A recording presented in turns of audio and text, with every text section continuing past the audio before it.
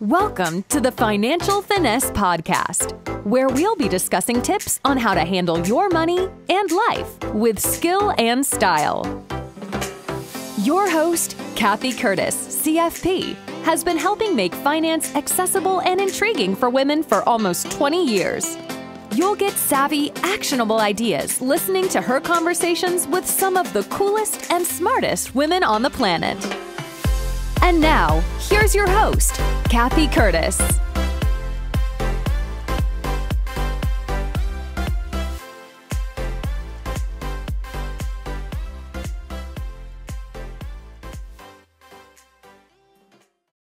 I'm Kathy Curtis. Welcome to Financial Finesse. My guest today is Kathi Balasek, an educator, empathy, and grief communication coach, university lecturer, speaker, and widow advocate. Kathi teaches financial professionals how to improve their grief literacy communication skills to best serve bereaved clients. She also hosts the One Well Widow podcast, helping widows process their grief and learn from one another.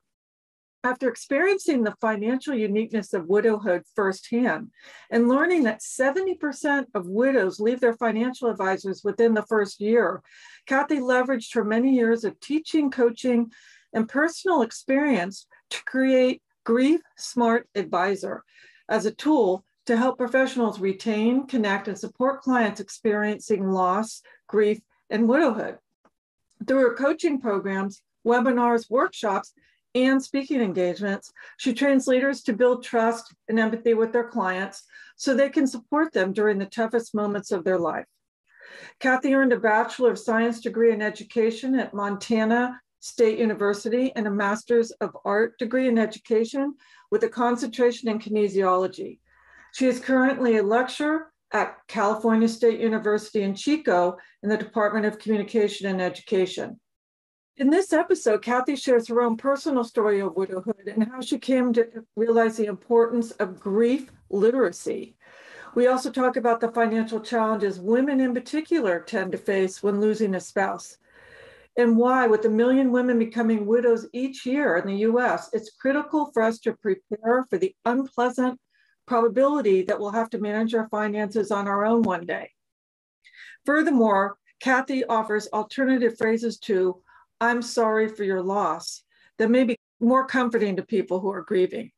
She also shares her thoughts on how to respond if you learn about someone's death indirectly, for example, in a Facebook post. And be sure to listen to the end as Kathi explains what she wishes more people understood about grief. Kathi also suggests a variety of resources that can help both widows and advisors to widows. I hope you enjoy this episode as much as I did. Hi, Kathi. Welcome to Financial Finesse. I'm really happy you could do this podcast with me. Well, hello, Kathy. It's a privilege to be here. I'm honored that you asked. Great. I thought we'd start by you telling us your story about widowhood, just to get started. Absolutely. So, my life, I had it all. Once upon a time, a wonderful husband, beautiful children, a career, and until I didn't. And in my 30s, I became a widow faced with raising 5 children on my own. My husband died of a long battle of brain cancer. And so I basically went from soccer mom to caregiver to widow, and really facing a whole lot of years ahead of me. So let me step back. So you were married very young. I was married, and 3 of my children were my stepchildren. Okay. From my late husband. And the icing on the cake is that after he died, I was so afraid that I was going to lose those children, and I actually gained those children. Oh. So I raised 5 kids. I'm happy to know that they all graduated from college. I'm an empty nester. So congratulations. Life is good, but it wasn't always good. Gosh, first off, so sorry that that happened to you. That sounds absolutely devastating, but obviously you thrived. I did, because I did the work. I think anybody listening to your podcast and who's gone through grief, number one, you have to do the work. You have to get into group support, grief support, counseling, whatever you can do and whatever you can afford.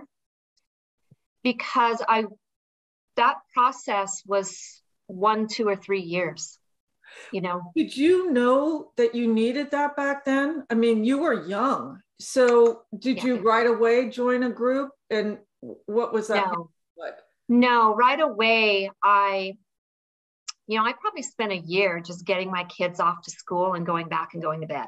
Yeah. And then setting an alarm to go pick them up.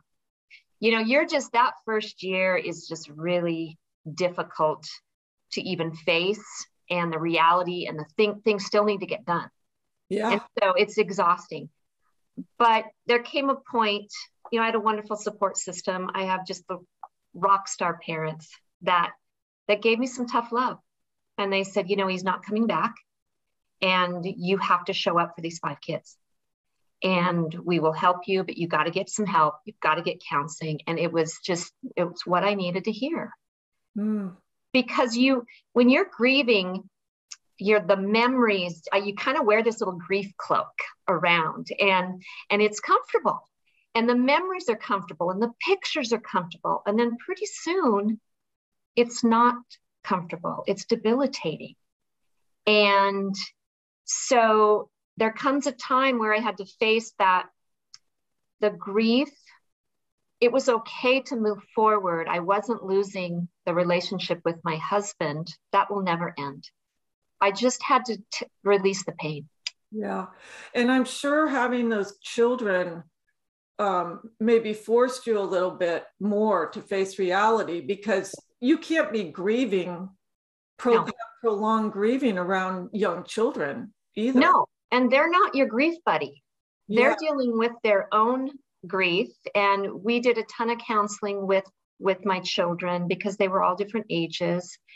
And I'm telling you, grief psychologists and counselors, especially ones who work with children, they know what they're doing. And the one thing that I always remember from them, and I still think about now, is, children will only ask what they're ready to hear.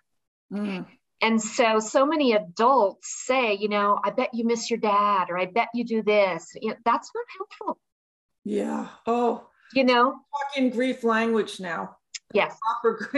Which is so difficult for people. It's very difficult. Because do you miss your dad? Yeah. That would be no kidding.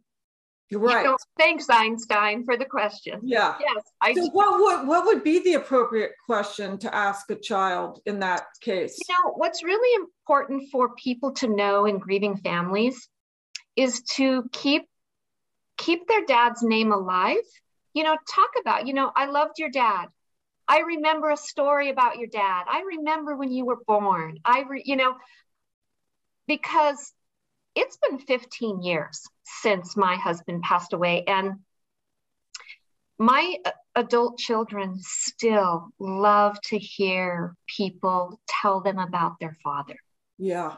And tell a memory. And that never goes away.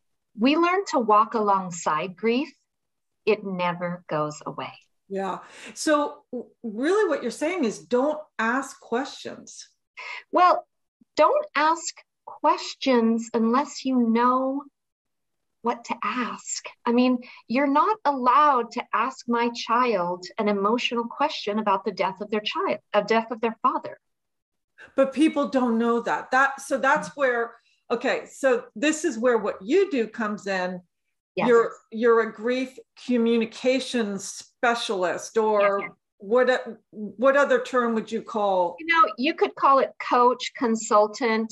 I work with companies and professionals, specifically in the financial realm, who really help widows. And I help them learn to communicate correctly with grieving people. what to say, what not to say, how to prepare your practice up front before, the catastrophe happens. All of those things I work with companies because, grief literacy is normalizing conversations surrounding grief and loss. Because we live in this death-denying culture where we don't want to talk about it. Yeah. We want to ignore it. We want, it makes people uncomfortable because, we don't want to put ourselves in my shoes because that's somewhere that nobody ever would want to go. Yeah, but it's so much a part of life. It's so strange that our culture has that aversion to facing up to it. It's facing up that it's part of life. Yes. I mean, I don't remember the exact quote, but Margaret Mead said something about when somebody is born, it's like this elation. When they're married, it's jubilation. When they die, we ignore it. Yeah. And it's true. Right. It's what happens when somebody's grieving. It can be very isolating, okay? Because their whole life changed, especially if it's the surviving spouse. Their whole life changed, their income changed, housing decisions, all of those things, social, their routine changes, all of these secondary losses. And what happens is that becomes very isolating. And so when people don't acknowledge someone's pain, grief, or loss, it's even more isolating. Yeah, and that's where joining the groups, finding groups that are of people going through the same thing is so valuable because then you won't feel as isolated. Right. And it's being in groups, that's like side-by-side understanding, but where grief literacy is the overall population learning where to connect with a griever. And that's in the language of knowing what to say, what not. Is grief literacy your term, or is that? No, it came from Kenneth Daka, who is a famous researcher, writer on grief. So, and tell us a little bit more about grief literacy. Explain the premise and some of the terminology.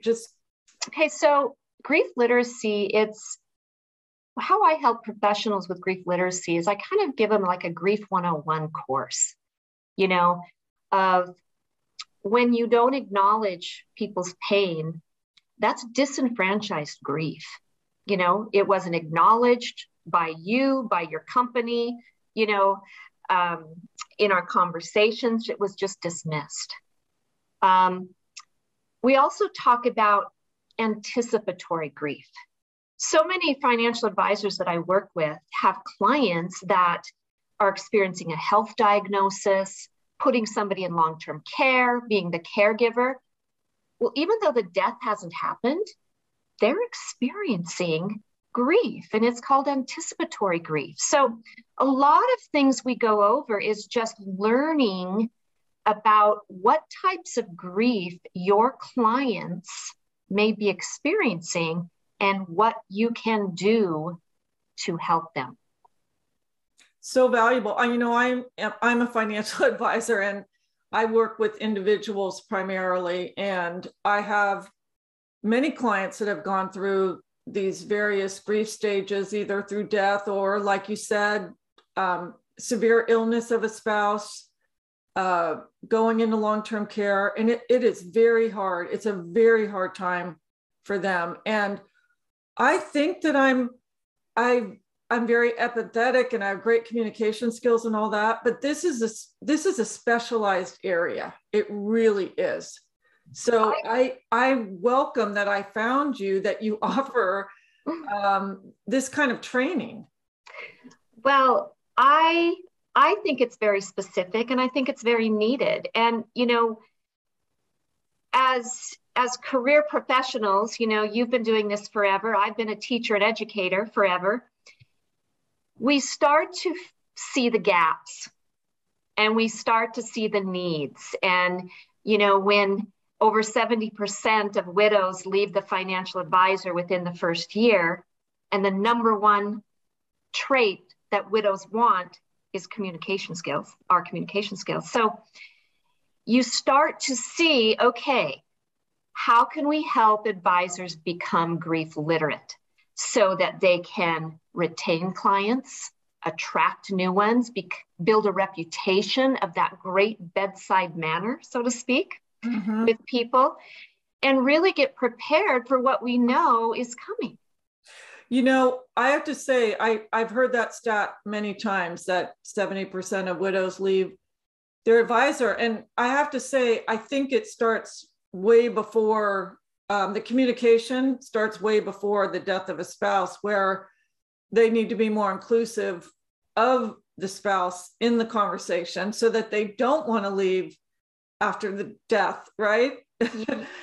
Absolutely. And so many, and I was in that type of marriage where I didn't really show up to the meetings with the financial advisor. I was in a traditional sense where I completely trusted my husband to do that. It wasn't really what I wanted to do, so I didn't.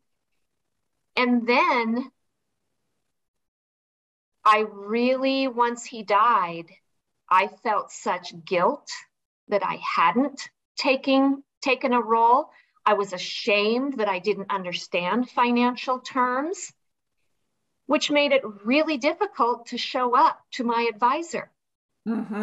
Because this is not an untypical situation. No, it's especially in the boomer age women. Yeah. That had this traditional approach. And there's so many things that advisors can do to start having these conversations up front. Several ways to invite both parties to the party, basically, both parties to the meetings, the events. There really should be equal representation.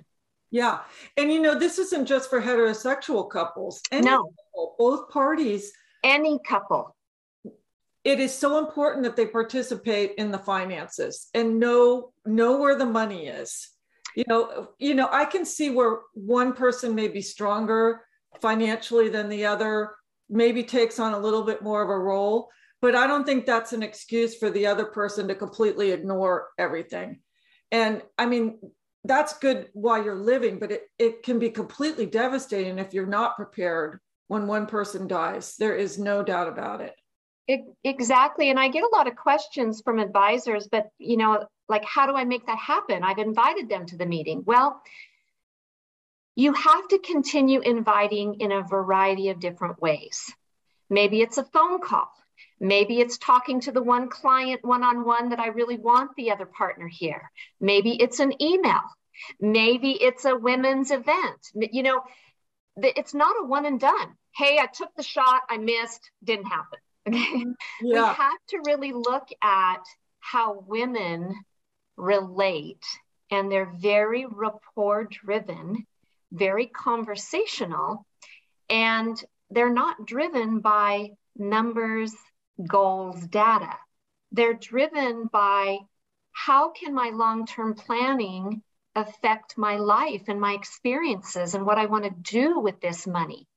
And so it's a different conversation, and you have to really develop those conversational topics with women, because the reality is, and the statistics say, 80% of men die married. So the longest advisor relationship you're going to have is going to be with a woman, and most likely they'll be a widow. Interesting. So give us the statistics on widowhood right now in America. So over 1 million widows per year in America. And the average age is 59. That's unbelievable. So you're really looking at a lot of years ahead. So you think if their average is 59, they're probably still working. They probably have children in the home. So we have to modernize the face of widowhood. It's not our grandmother who's 95 knitting in a rocking chair. Right. And so the sooner professionals can start really thinking about, this is a way I can help, but this is a huge opportunity. Mm-hmm. Huge opportunity because of this huge wealth transfer that's coming. And widows are going to be first in line for that intergenerational wealth transfer. And they're going to be dual inheritors. They inherited from a parent, and then they're also inheriting from a spouse. And people are like, oh, that's kind of like, you know, the fox in the hen house. No, it isn't. It's being honest, looking at the numbers, and you're in the best opportunity as an advisor to champion widows. Because I agree. You can be of huge, huge help to a woman that knows that they need help and does have a financial advisor. You know, not all people have financial advisors. Not all widows do. Right. And so, I mean, how do you advise? Do you ever counsel women individually, or do you do more of the professional training? I do two things. I work with financial or insurance professionals, somewhere in that realm. And I do group trainings of both men and women. Like, these are the financial advisors. I'm going to teach you how to be grief literate. And I also train with webinars and companies where we train your team. Okay. So I love opportunities where I can work one-on-one. I currently have a group course going with 8 students because I like the small group. Yeah. And they're independent financial advisors, and they're just killing it. They're getting more clients. They're becoming known for working with bereaved clients, and they're just building a confidence and competence of knowing what to say. So give me, let us know about one of your lessons. So you're training an advisor to become more grief literate, or maybe to prepare their women clients for the possibility that could happen, right? Do you do that? Okay. Yes. So give us an example of what you would tell a financial advisor to do to prepare their women clients. Okay, excellent. So I believe in preparation in everything. Okay, that's the controllable piece, right? Yeah. So one thing I work with a lot with advisors of really getting a system and organizational process for all of the tasks and paperwork that your client is going to need to do that first year. Okay, that can be set up. What's in the first column, what's in the later, what's in the middle, and having those processes all set up. What does the surviving spouse do and their family? Which tasks do they do? Which ones need a professional help? And so it's a checks and balance. So we have that set up. I have them set up protocols for exactly what you would say on the phone, because you're going to be one of the first calls, right? Yeah. So what do you say? If they don't answer the phone, what do you leave on the message? Do you go to the service? Do you not go? Interesting. All of those things. What do you say to that? What is your advice? Go. Okay. Go. If they were your client, you go. And you can find out through either an obituary or a funeral or service home, if it's a certain specific religion, or if they're only taking friends and family. You can do some homework to figure out if they don't want you there. But pretty much, if they were your client, you've reached out to them, they've reached out to you, go. And know exactly what to say. You say 3 things. You mention the person's name. I'm so sorry for your loss. I loved and appreciated your husband, James. He was such a light when we would come to our meetings. And I remember a story of, and then you're just going on. Nothing to do with finances. Right. right? Yeah. But you're preparing that because this is very awkward. It's like Bambi standing up for the first time, a baby deer. It's awkward. So we have to practice and script it. So a lot of my work is practicing scripting what you would say so it sounds authentic. And there's nothing wrong with scripting. No. I mean, if it's helpful to the client and the person, I believe in that too. I really do. It's fundamental to communication, like any fundamental. I mean, Steph Curry, who's one of the best basketball players, as you know, because we're in the Bay Area. Yeah. He still works on fundamentals. How many free throws does he do a day? Exactly. So if you want to sound authentic, you have to write it in words that you would say. You have to practice it in the mirror or try it with a family member. And really watch about your eye contact, your body language. Because when you meet with a bereaved client, they're going to remember 10% of what you say, 90% of how you made them feel. Yeah. And when you can show up authentically and you're saying the right things and you're listening to learn, not listening to solve, you're going to get that safe space created initially with your client. And that's really what you want. That's a beautiful thing. So well said. Thank you. Yeah. Trying to think what other things. Oh, we set up some protocols for the first office visit. That's another thing you can prepare up front. Okay. Is not all people want to come to your office. Okay. Give them some choices.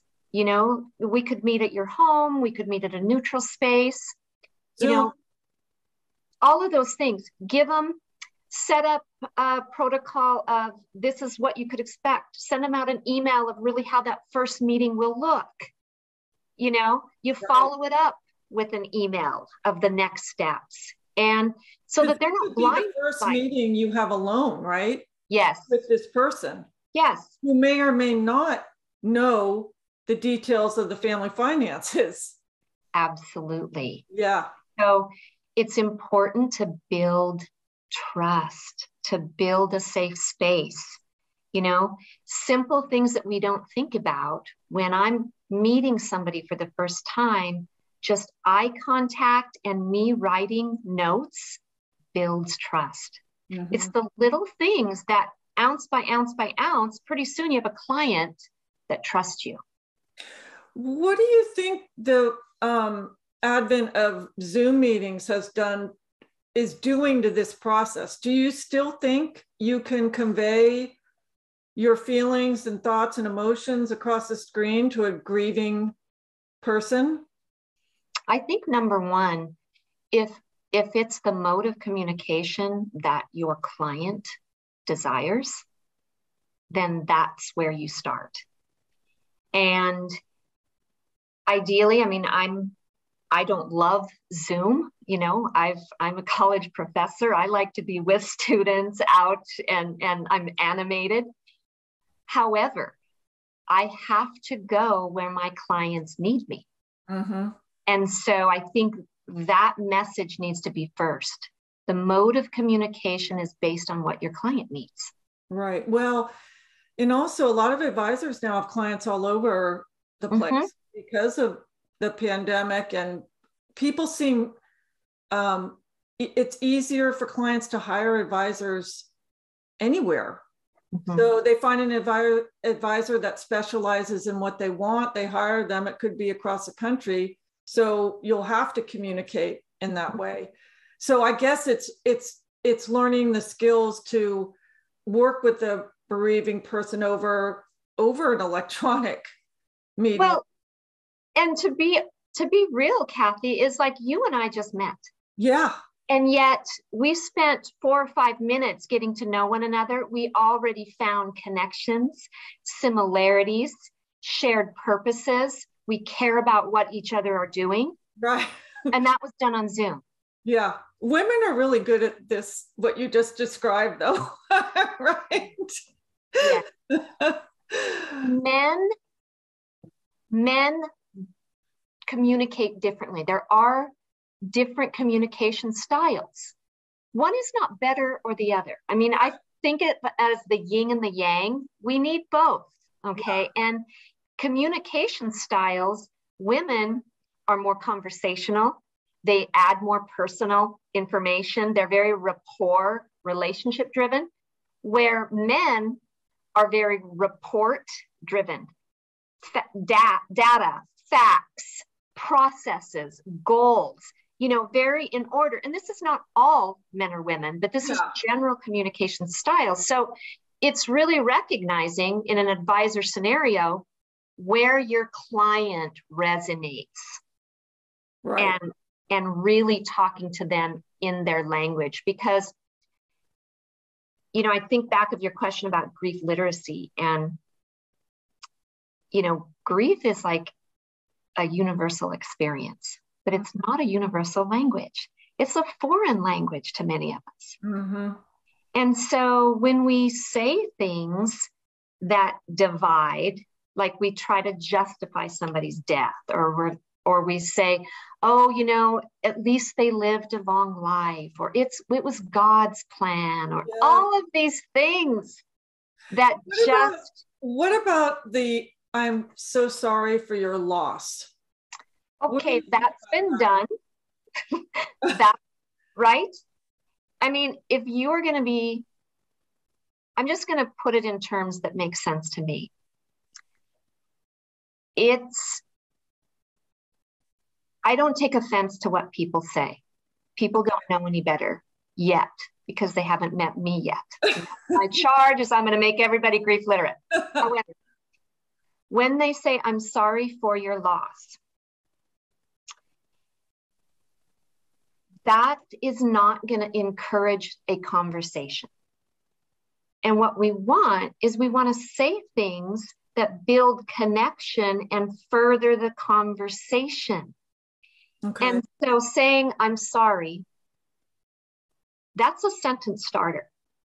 Okay. It's not an ending. I'm sorry for your loss. It's been said. And if you want to stand out from the crowd in your life and in your industry, you got to do more. Tell us an alternative phrase or phrases. Okay. Saying things like, I was sorry to hear about your mother's death. Mm-hmm. I didn't know her well, but I can imagine knowing you, that you had a lot of qualities that she possessed. What's one thing that you really loved about your mother? Do you see where I'm pulling you in? I'm showing that I care. I'm acknowledging that I didn't know your mother. Or you say something like, if you want to start, I'm sorry for your loss. Because that's a sentence starter. I'm so sorry for your loss. I read about your husband's passing, and I knew him on a couple occasions. And what I really appreciated about John was that he always put what I wanted to say first. He always made the conversation about me, even though I was there for him. And that selflessness, I will never forget. Mm-hmm. You see how I am actually saying their name, I'm acknowledging the person's loss, and I'm telling a memory of what will be remembered. That is what is supportive, and it's soothing. Yeah. Just taking it out of the realm of the client advisor thing for a minute, even people use social media now to announce the death of somebody, Facebook, for example, and you'll see all the responses, and a lot of them are, I'm so sorry for your loss. What would be a better way to respond when somebody, because obviously they're posting it on social media, so they want people to know, and they know people are going to respond in some way, right? Mm-hmm. What would be a better way to respond in that instance? So when somebody dies, not everybody knows. I mean, 20, 30 years ago, if you didn't read it in the obituary, you didn't know.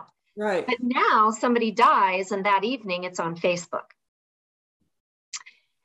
So when you see something on social media, you have some options. The best option is if you knew that person, write them a card, call them, private message them, okay? Grief and sending these condolence messages out in the world, it's not a true representation of truly how you feel. So why don't you take that opportunity of, I just read that information, I have this news, how about I make a phone call? How about I write a letter? You know, how about I drop something off? How about I send something? You know, it comes back to, we have the information, the receiver wants to know that you actually spent some time really thinking about their loss and really doing something that was meaningful. You know, we think we can just go to the, you know, sympathy card aisle, grab a card, sign our name. Well, it's so much richer if you write from a blank note card and you write 3 heartfelt sentences. Right. Sign your name. I have a whole box of my cards that I got. The ones I reread were the personal messages. I so agree with you. I've had death in my family, and I saved the cards that someone wrote something that really touched me. Yes. And they really do help. They help. And I mean, as fundamental as that sounds, that's something I teach my students in my class. No, you know, my advisors, they don't know what to write. Or if a client lost a child, or if a client got a cancer diagnosis, they don't know what to write. No, that's it's the true. piece of my curriculum. Yeah. It's the simple, fundamental human processes that are missing that is leaving this gap in between a griever and somebody who truly wants to help them but doesn't know how. Right. And it's not, I mean, it's not to say sending a card that already has a grief message in it and sign it is okay, but you're losing such an opportunity to make somebody feel better and really let them know that you care. Yes. Right? Yes. And the time to do that in a deeper way than, and I'm your message is loud and clear, and I so agree with you. Well, when you think about it, when advisors are working with really this family's whole life savings, can't you spend about 15 minutes to write a heartfelt card? Because a sympathy card, nothing really nails it, okay? Yeah. Nothing really does. And so it's just, but it's because we don't know what to say. Yes. Right? We don't know what to say. So the sympathy card makes it easy. Right. To check that box off.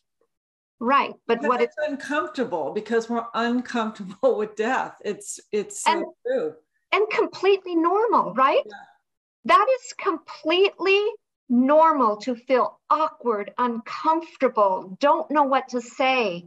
To even procrastinate on sending something. Yes. Beyond the point that you're embarrassed to even send it.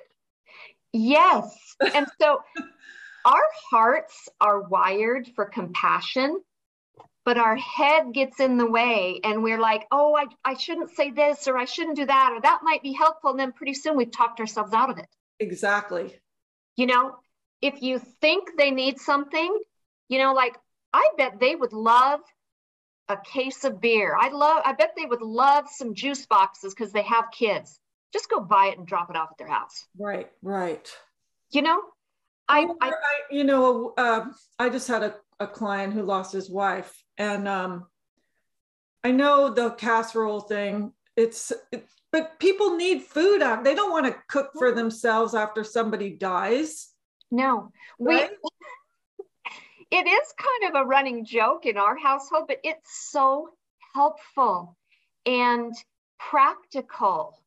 And, you know, I can remember one of my teenagers, this was way after John died, and somebody else had a death in the neighborhood. And my teenager said, yeah, wait till the casseroles start showing up. I mean, it's, Do you think people it's still the do truth. that? Do people still do that? Is that Yes. that? And there's a ton of like apps and websites where you can do meal train and you can plan on who's giving what and all of that. Okay. Food is very helpful. It's comforting. It's, a gift card to order out. Yeah. Stamps, stamps and blank note cards, just practical things that people don't think about. I recently polled a group of widows, and I'm in several widows group, but I'm also on the advisory board for Modern Widows Club. And the number one thing that widows did not want were flowers. Oh. What do we all send them? Flowers. Not only did I just see my husband died, but now you sent me flowers. They're going to die. Now I got to throw them away. Oh, yes. so much. And you have to take care of flowers. Exactly. At a time when you probably don't want to take care of anything else but yourself. You have to change the water and make sure it's not stinky and, all that stuff you have to do with flowers. I think people, they genuinely mean well. There are so many caring individuals. There are so many people that do things in the death and grief area that they know what they're talking about. And I've learned so much from people I've met, research I've done that's truly supportive to a family. Yeah. And it's basic things that you don't really think about. As an advisor, you should be the best resource on the planet for your bereaved client. Yes. Who am I going to call if I have a broken pipe, mm-hmm. In the middle of the night? When you are solo suddenly, alone, female, you don't want a stranger coming to your house. Yeah. Your garage door all of a sudden won't open, which just happened to me this morning. My husband's away. Exactly. I didn't know how to buy a car. Okay. And I want to come to my advisor and say, who could you send me to? Who could I give your name to that would not take me at the car place? Yeah. No, so, I know with my own experience that being a resource, having vetted resources for your client, as vetted as you can, is so important to clients in so many areas of their life, and not just financial. It is. Yeah. It is. So that's a piece of my program that we really work on, is that curated list of vetted professionals that you could recommend to your bereaved clients, because it's an overlooked thing, but it's something you could do right now in the preparation stage. Yes. And carry that through to all other aspects of your financial planning practice too. Vetting professionals for your clients, but particularly in this area, it would be so welcome and needed. Well, and think of caregiving. Okay, so how many people come to you and they need caregivers, or they need advice or a professional? This is an opportunity for you to find the best caregiving professionals in your community. Right. Pretty soon you become best practices in vetting professionals. For me, I don't have that a piece of my program, but my recommendation is whoever you recommend, you should have called or known first. Yeah. And so that when you say to your client, I would like you to use my name when you call, because I know this person and I'm referring you to this person that I trust. That's the biggest recommendation. I mean, I have people I know, but I have people I wouldn't recommend. And we know people in our community, and we know who would be a better fit for somebody else. Right, right. What I do typically is, if I don't know the professional personally, or they haven't worked with the client, I will refer them because they usually they're referred to me by somebody I trust, and I'll make sure my client knows that I have not worked with this person before, but they were referred to me by somebody I really trust, and let them know so they're aware that I don't specifically know their work. Right. Yeah. Right.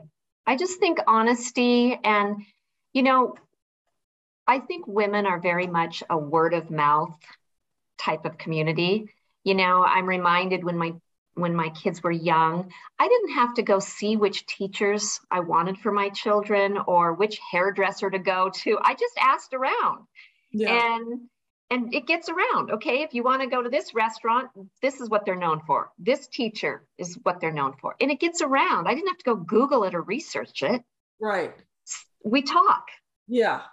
Yeah. And when you are an advisor, if you can get dialed in to your community of who's the best, I mean, why wouldn't you recommend that? Yeah, exactly. So, it sounds like you've worked with quite a few financial professionals. What would you say is the biggest mistake that they make with a grieving client? I think the biggest mistake they make is they don't invest the personal side up front. They think about all the things that have to be done and the financial things that have to be done. And those first couple meetings really need to be just about building a safe space, listening to your client, learning about your client, helping them get organized. And I think they rush in with too many, like, we've got to get this done. We've got to get that done. What do you think about, what will you do next year? Yeah. It's like widowhood is like a 1,000-piece puzzle, putting back the pieces where you don't even know the picture on the box. Right. Okay. You can't even picture, that. And going in with too much information, financial information up front, because grief fog is that cognitive impairment that grievers feel, and it can show up in forgetfulness, confusion, overwhelm, so they're not going to remember it anyway. Yeah. And so really invest in the trust, the communication, knowing the players, who's at home taking care of all of these things, who in the family is communicating with what, and really helping them so that nothing falls through the cracks. Cathy, what would you say is the one thing that you wish more financial professionals or even people in general understood about grief? That's a tough question, but I love that you asked it. I think the number one thing that every human needs to understand is that grief has no timeline. It's not linear and in all these stages. It is all over. And one person's grief, some of the signs and symptoms might be several years. Some might be shorter. And I think as people, we tend to go into a little bit of disillusioned expectation. Like, hey, it's been 3 years. Aren't you over it yet? And it really tends to disenfranchise somebody's grief and work. Right. And grief never leaves us. It's not a hurdle we get over. It was the end of a life, not an end of a relationship. And grievers learn to walk alongside it. Great perspective. Thank you for that. So I'm sure listeners you have so much knowledge in this area, it's obvious, and you've done a lot of research, and I'm sure you've got some resources that widows or advisors of widows could use. Do you mind sharing a few? Sure. I would love to. So again, there's just so many people doing great things out there. It's unbelievable. I feel privileged to be a part of the puzzle. And so number one, if you have widow clients, the best resource you can give them is send them to Modern Widows Club. Oh, okay. It is an international nonprofit. I'm actually on the advisory board, which that was a whole honor. And it's the only widow group that is actually doing research on this demographic. And so they have research supported evidence of what helps widows move forward, helps them thrive. And they have, community outreach groups all across the world. And so that you can get connected with other widows. Perfect. So, and you get all different types for financial, emotional, social, all these things that will help you move forward as a widow. So it's awesome. I highly recommend that. And the person who created it, Carolyn Moore, is a widow herself. And she and I actually shared a stage speaking at a financial advisory convention. And she's just remarkable what she's done. And thank you for that. That's perfect. So that is. And you yourself have a resource, I believe. Yes. I have a couple, like if you're a financial advisor too, is anything by Kathy Sikorsky on caregiving. And she talks a lot about how to talk about these difficult conversations. She's great. Grief literacy, Megan Devine, It's Okay That You're Not Okay. These are excellent books. And, I believe that if you get to know me and work with me, I'm going to help you grow your business. I have programs, I have coaching programs, I have an online course. I can do a webinar for your team and we can train your team of really getting grief literate so that you can connect and engage with bereaved clients. I really enjoy seeing the advisors and the companies that I've worked with because they're seeing success. They're truly knowing how to show up with their bereaved clients because it's happening all around us. This is what we will never avoid. Mm-hmm.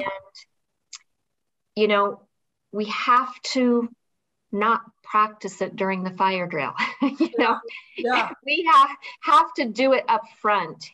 And it's just been a ton of fun getting great resources out to my clients that can truly support them in becoming the best advisor they can for their clients.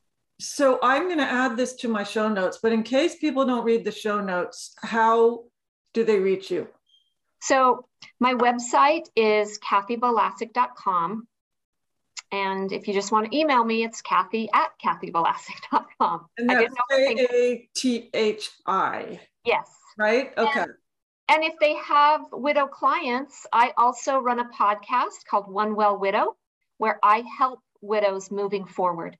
I've listened to it. Oh, some of the stories are so sad, but really, really great podcast. Thank you. So that's my kind of advocacy of helping widows. Okay. Excellent. Thank you. I've really enjoyed talking with you, Kathy. And I look forward to re-listening to this podcast myself because I learned many things. So thank you for your time. Well, you're welcome. You do. It's a privilege. I'm just so excited to meet women like you who are forging ahead and leading us all. So thank you. Okay, Kathy. Take care. You too. Cheers. Okay, cheers.